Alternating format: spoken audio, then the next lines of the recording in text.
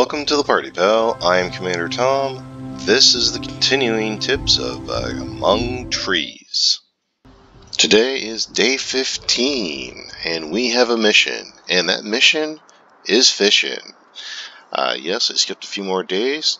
I actually spent that time looking for blueprints, and I was looking for blueprints in all the wrong places, so to speak. I died many times in my quest for blueprints, so I just want to make sure that you're aware. You need to make use of that saving table.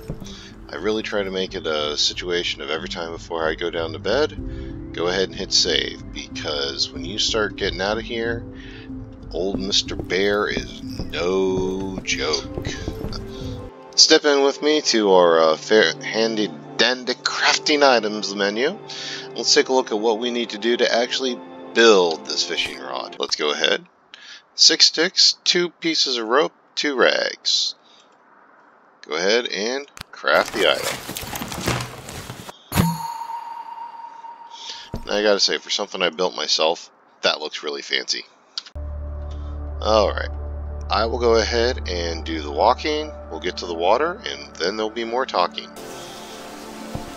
Well, move over, Stardew Valley. There is a new champion of difficult fishing, and its name is Among Trees. I'm not even going to play. It has taken me about a game week or two to really get a feel for how this works. But I think I'm starting to get it down.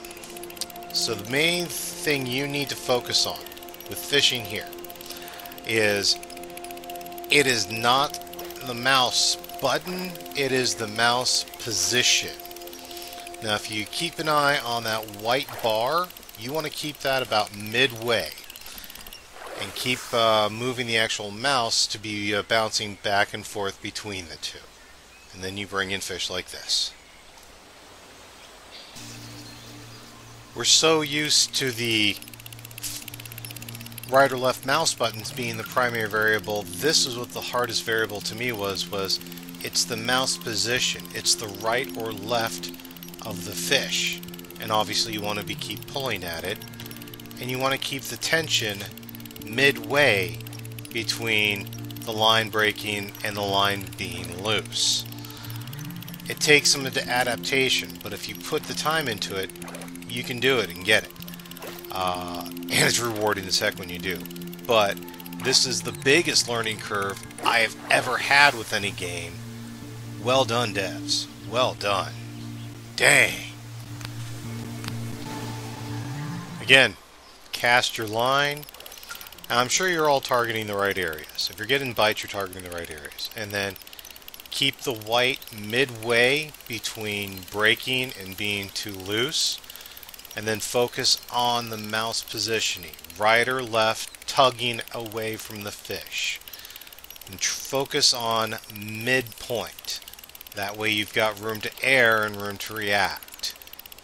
And once you get that feel down, it's a different technique than a lot of the fishing games we've dealt with, but once you get that down, you bring them in. You bring them in.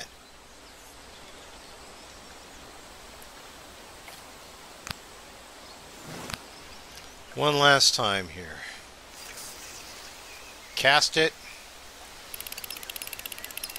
And then more than likely you're casting right, so you'll probably get your bites. It's real in the difficulty. Keep it midway as much as you can, and then always pulling the fish away.